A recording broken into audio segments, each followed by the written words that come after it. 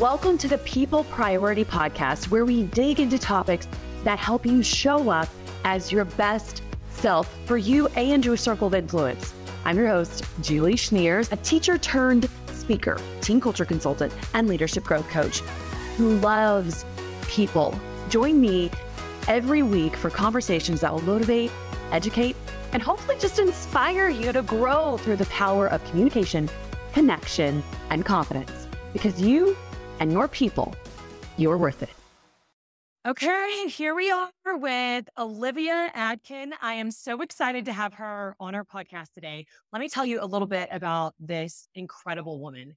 Olivia Atkin was born in Arkansas and raised in New Jersey. She graduated from Quinnipiac University with a Bachelor of Science degree in Business Management, a minor in Sports Studies, and a Master of Business Administration with a concentration in supply chain. Olivia holds certifications in Society for Human Resource Management, CP, Project Management, CAPM, Association for Supply Chain Management, CPIM, Green Belt Six Sigma, Tableau and Analysis badge, an Advanced Google Analytics badge. She does it all, you guys. Olivia is an entrepreneur and author who has worked in numerous industries, including professional sports, healthcare, supply chain, of course, finance, and education. Olivia's business, Achieving Success, LLC, has multiple divisions, including her book, Achieving Success in Career Development, her podcast, Achieving Success with Olivia Atkin, a coaching speaking division, her webinar series, Authentically Achieving Your Mix, and more. She got so much knowledge that folds straight into what we talk about on the People Priority. Olivia, thank you so much for being here. Thank you for having me. I'm so excited to be able to talk to you today and share knowledge. Yeah, me too. Okay, so I know we talked about your Achieving Success business, and you had a ton of information to offer, knowing that we are coming from the perspective of communication, connection, confidence. Give me a key that you think is crucial when you speak to businesses. A key to me, there's a few different avenues we can go through, but especially in dealing with people and communicating is having empathy and being able to listen. I think it's really important to take that step back and be able to really hear what the other person is saying and try to put yourself in their shoes before making any kind of decision. Oh, that's a good tip. Okay, so walking down the listening path, because I think that can be hard for people to do, especially leaders who get in this, I've got to go, go, go mentality. I have to make sure people understand my vision. You turn into someone who's got to talk a lot. So having to put the brakes on it and listen sometimes can be a flip your focus kind of deal. What tips and tricks do you have there? When it comes to kind of flipping your focus and making sure you're actually listening to what is being said, you know, one thing I always say is sometimes silence is the biggest speaker in the room. And so when you can be silent and not feel like you have to say something as a leader, that gives you the availability in your mind to actually listen to what's being said around you. And there's kind of two folds to that. You know, the other people who are being silent in a room, if it is a space where there's multiple people in the room, there might be a reason why they're being silent. So knowing to ask the question, what's going on? What is your input? And picking up on those minor things are just as important as listening to the person who has something to say. And then when you're in a room, just one-on-one with someone, taking that step back and listening to them, but trying to listen to the point they're saying and not just the words coming out of their mouth, because you have to be able to ask that follow-up question as well. You know, we'll take a yearly review meeting with a colleague or an employee, for example. You know, there might be things someone might be cautious about saying, and you have to try to read between those lines and know the right question to ask to get the answer you're looking for. And that takes listening. That takes not talking, but observing. I love your point about observing when people aren't speaking in the room and being thoughtful enough to ask why. Mm-hmm. You know, That's there's powerful. Yeah, there's multiple reasons I've been quiet in a room because I've started to shut down at times. There's definitely meetings I've been in where I've tried to say something and get my point across, and I'm being shut down by someone else. Not necessarily a leader, we're equals, but it just keeps getting shut down. So I've gotten to a point sometimes where I've said, okay, quietness is key. I'm not going to get my point across. Let me just try to listen and figure out where they're coming from. So then I can say what I'm trying to say on their level. But there's also those times where we're not perfect and you just shut down and you have nothing else to say and you're then out of touch with the meeting. You don't care what's going on. One-on-one conversations where you're like, I'm not being heard, so now I'm shutting down. And the right question to ask then to the other person is, how are you feeling? What's going on? What are your thoughts? And if it's in a group setting, sometimes it's like, if we're in a round table and I have a colleague next to me asking that colleague of, what is your opinion on that? Or how did that make you feel? Because it's sometimes the small questions that get them re-engaged and feel comfortable enough and that vulnerability to say, you know what, this is really what I'm thinking and feeling. And sometimes it's just continuously asking the question why or what's going on. Yes, absolutely. Yeah, I think that your point about key questions is beautiful. And I love that you said, how does that make you feel?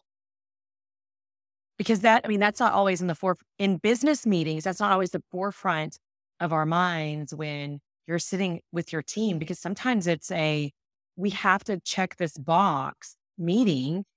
So how you feel about it might not necessarily be a game changer, but it might be a direction changer. So you might have to kind of shift a little, or at least let your people be heard if they're feeling like it doesn't fit. So I love that you said, how does that make you feel? And it's a really important question to ask and something that's very important to gauge in any environment, right? So I am the president of the ASCM, which is a supply chain professional organization of Connecticut. That is the chapter I run. And I also sit on international boards within ASCM. But my board currently for the state of Connecticut chapter, I'm the youngest at 28 years old as the president. But I have people ranging in age from a little older from me to their late 70s. So I have to be able to understand how that all those people communicate and really trying to make sure that everyone's being heard. And it is sometimes as simple as saying, how do you feel about that? What's your opinion? Because everyone's voice matters. And when you take into account that everyone might not feel that vulnerability to say it and making them feel comfortable enough to say it is the game changer.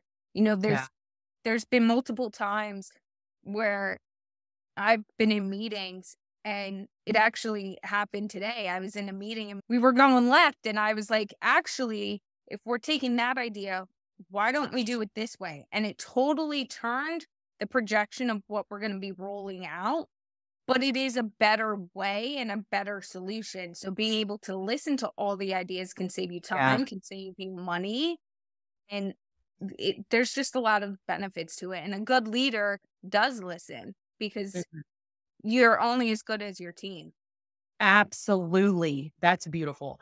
Something else I want to point out that you said that I think is crucial to good leadership is when you said, I just want to sit and listen to learn their perspective. Maybe I'm sitting in the I disagree zone, or the I don't know why we would possibly roll it out that way zone. But the mindset of I'm going to sit here and stop talking and just listen because maybe I've got something to learn. That shift of perspective, that's wholesome. That creates team culture that people want to stay in.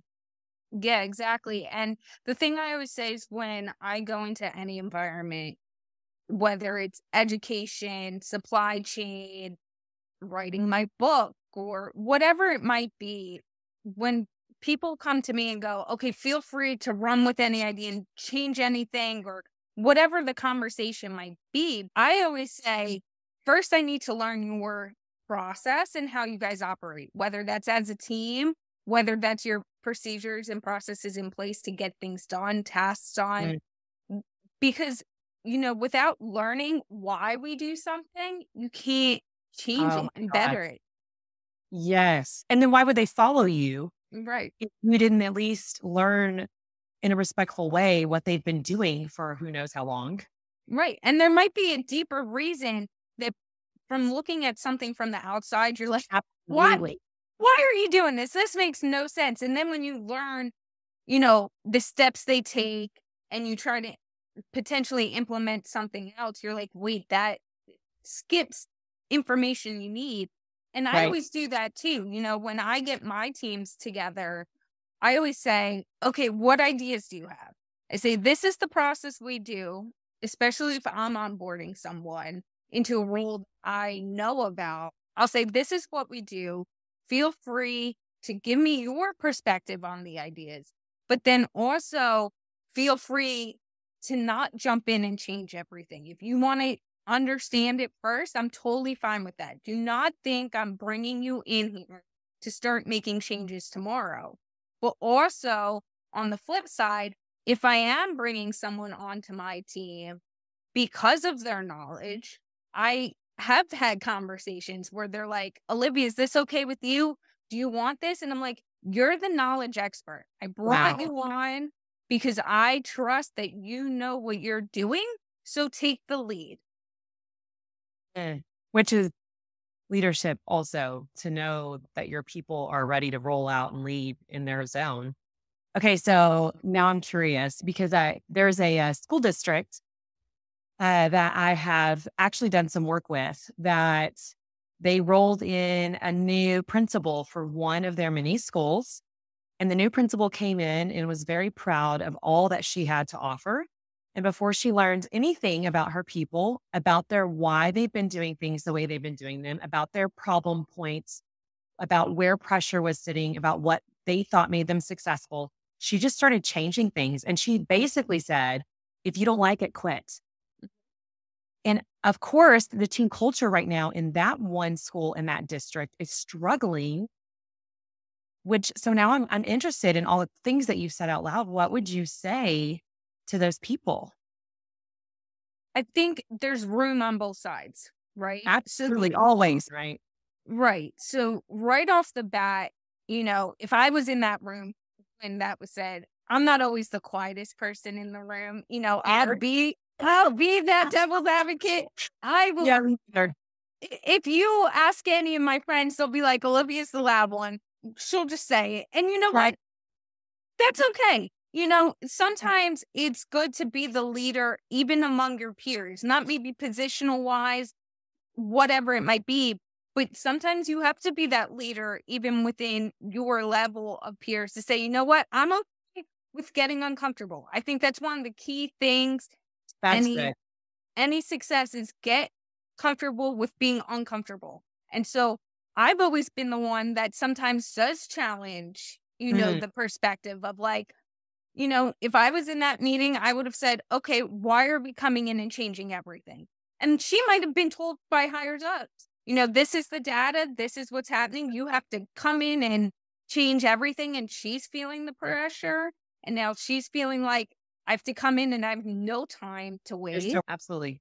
And then other people who are on her team under her might feel like, okay, now I have the space to understand why she's coming in so strong. And I can help her make those changes in an impactful way while still feeling like I'm being heard and listened to, without understanding, like I said, both sides of it and having that transparency. That's where the disconnect happens. So I always say, from a leader's perspective, it's asking those challenging questions sometimes of, why are we making all these radical changes? If, is there reasoning behind it? And then listening to it and saying, okay, now I understand. How can I support you? And here are my ideas to do so. You never want to come in and be like, hands in the air. Yes. And I think that's where it comes from. I think changing a culture immediately can be very detrimental not just to the employees where now they're not feeling validated, now they just want to leave, but it also can be very important to the growth of the organization as Yeah. well. Yeah. And feeling, I mean, we all want to feel valued and needed. So Yes. what does that look like? And that's the important part of the conversation, is understanding how everyone also feels valued and heard. And that's it. You just said it. The important part of the conversation. You have to have communication in that space. Mm-hmm. And that's the thing. You also have to understand, and I've had this conversation so many times, you have to understand how everyone likes to be led, right? A good leader knows how to lead. You might have people around you who communicate differently. There might be some people who thrive in an award, I'll give you this for doing this environment. Some Right. people thrive in recognition. Some people thrive in being challenged. And so it's understanding how each individual feels valued, feels like they're accomplishing their goals and being seen. That's really key. When I graduated college, I was working at the Giants, but in my downtime, the coach had come to me and was like, hey, I need a manager to manage the managers. And really, he's like, they're not performing at a level that you performed at, and you led the other managers while you were here. If you have some time, can you lead them? Because I'm not getting through, and I know I need the help. And I was like, of course. And I got very close with the whole team. Whenever I could, I'd go to a practice or a match. And, I was seeing some of the guys struggling. One of the coaches just kept yelling at them, and it wasn't getting anywhere. They weren't improving. They were starting to disengage, and I'm watching it, and I'm just sitting there going, okay, I understand it. We have a sports mentality. That's how a lot of athletes are, trained, of the yelling at you, get it done mindset. And that has changed over time, right? And a lot of professional teams and college teams and a lot of leaders have learned that's not just necessarily how you lead, no matter the environment. And I'm sitting there and I'm just like, you're seeing this person shrink down in themselves, right? You're seeing them not perform at all, coming in and their attitude is changing over time. Why are we yelling at everyone? And finally, after like a month of watching this, I'm like, I'm trying to gauge if like maybe the player's just having a bad week. Yeah. Finally, I'm like, okay, there's like 3 guys here that you can tell are just like done. Like they are checked out. There's no anything going on. Yeah. And I realized what they really wanted. One guy in particular just wanted to be recognized. He wanted to be friends with everyone, and he just wanted to make everyone feel good and feel recognized. I love that, because really what you're pointing out is the power of connecting. Like you have to have enough information to know what he needed, right? Which means you are building a relationship of some sort. You're making a connection as a leader with that individual so that you know what it is they need. But you know what? Props to you for volunteering your time to your old team, because that's a neat connection that you gave to them. That was neat. Yeah, and it's one of the things I would say, never forget where you come from. Oh, right? Yeah. Beautiful. So for me, as you kind of said in the intro, as someone who's 28, I've lived like 500 different lives already, some of which I do at the same time. And I look at connecting with others as the biggest strength you can have, right? You never know the person walking into your life today, how they can affect you long term. So build that connection and, keep it as someone who can be a friend, not just look at the give and takes of it. And when you start to build upon that, you can end up getting friendships, colleagues that no matter where you might shift, will have your back, will support you, will stand by you. So for me, I keep in contact with the players who I worked with at the Giants and some of the front office staff. My students who I was in contact with me, they have all my personal information so that even though I might not be teaching anymore, you need something or you need help, you're struggling in some area, know you can connect with me in LinkedIn. Know you have my email address. Because sometimes accessibility as a leader is a thing that makes you more relatable. That's a good nugget. Mm-hmm. And I've witnessed that, when people feel like they actually have a connection with you and can be access to you. Me too. Mm-hmm. Yeah, I've witnessed that too. I love that. I love that you pointed that out. So to the leader who says, connections and building relationships with my team is not what we're here for. It's work. We're going to keep it professional, which I want to reiterate. And I do this when I speak about it too. Like, there is a line between building relationships in the office and keeping them professional and unprofessional. I'm 100% aware of that. I'm not saying that anyone should cross that line, but I am saying if you are not accessible, like you said, if you're not accessible or you don't feel accessible, Mm-hmm. you don't feel helpful, you don't feel like you've been invested in as an employee, that lack of connection and that lack of relationship can be detrimental. But what do you say to a leader who just thinks that relationship building and connecting is not necessarily their job? I would ask to challenge yourself in the aspect of, what do you want out of your team? What Right. growth do you want out of your department? What are your goals? Because when you start to take a step back and look at those things, you realize you can't be doing it without making your team feel the importance of it, the need for it, but the need for them to contribute as well. And again, like Right. you said, it's not necessarily, I'm a big person of boundaries. Don't get me wrong. I've sat here and said, make yourself accessible, all these different things. I'm not going out to my staff either, my team, and saying, like, what did you do this weekend? Right. You Right. know, I'm not asking them for the inner workings of that. But at the same time, if someone, whether it's someone who's on my team or a friend of mine, one of their family members just died, feel like you can share Right. with me. So you Yeah. have the grace. Yes. And I think it's also about setting boundaries in the same aspect of, yes, you want to be accessible. But what I always say is, you can text me, you can call me. I give out my cell phone number to everyone. You can email me. I give them literally everything. It's their comfort level. But also, if it's I work with people from all different time zones.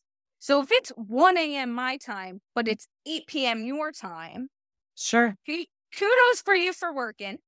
And especially with work at home environments, we can hop on and hop off at different times. But also, don't expect me at 1 a.m. my time to necessarily pick up that phone or text and start working or answer you. Now, when I Yeah. see it first thing in the morning, I'll read it and I'll comprehend my thoughts and I'll respond to you. But knowing that, hey, feel free to text me. But if it's like 1 or 2 in the morning, you might not get that response. And then understanding that that's the reason, they'll understand why I'm not getting back to them. And Yeah. they'll be like, okay, on a Friday afternoon, I try not to have meetings. I go, everyone, when you're done doing your stuff, and I want the same respect that when not everything's checked off my box, I can go home and start enjoying the weekend. Yeah. And That's beautiful. so it's that give and take too, is Yeah. understanding both Yeah. sides. Yeah. But still having boundaries. I'm with you Mhm. on that. 100%. I love that. Okay. So I love being able to wrap up a show with the 3 takeaways. So if you can take everything that we talked about today, narrow down what are 3 takeaways that you hope we have from this podcast today. What are your 3? My first one would be a leader that listens and asks the right questions. My second one would be accountable and make sure everyone is being transparent and feeling comfortable enough to share. And then my third one is setting those boundaries, but also making everyone feel safe enough around you to be able to come to you. Those are good. Those are great takeaways. Thank you so much. You've shared so much wisdom. And I feel like there were so many good golden nuggets. I hope for everyone listening, you got to hear some incredible nuggets. And even if those nuggets are great and you want more, she has a book, Achieving Success. So check us because she's got more to offer than she gave us today. Thank you so much for giving your time. Okay. So last but not least, what would you say is your very favorite quote? And I would love for you to give us a challenge for the week as we roll out. So my quote, in the words of Walt Disney, because I am a massive Disney person, is laughter is timeless, imagination has no age, and dreams are forever. So always feel like you can laugh and enjoy the time and be in that moment and be present, as well as don't forget to think outside the box and challenge yourself and have those dreams and those goals for your future. And then that kind of goes into my challenge of the week of, as a leader, whether it's among your peers and your family in a work environment, try to be empathetic and listen to what others are saying before reacting. It's a perfect challenge for what we heard today. Thank you for being present with us today, Olivia. And thank you for those listeners who've been present with Olivia and I today. Thanks for listening and being my people. I hope you enjoyed this episode. And if you did, hook me up with a 5-star review wherever you're listening right now. And as always, don't forget to subscribe to the People Priority Podcast so you don't miss out on more tips, tricks, and important reminders. All right, I'll see you next week.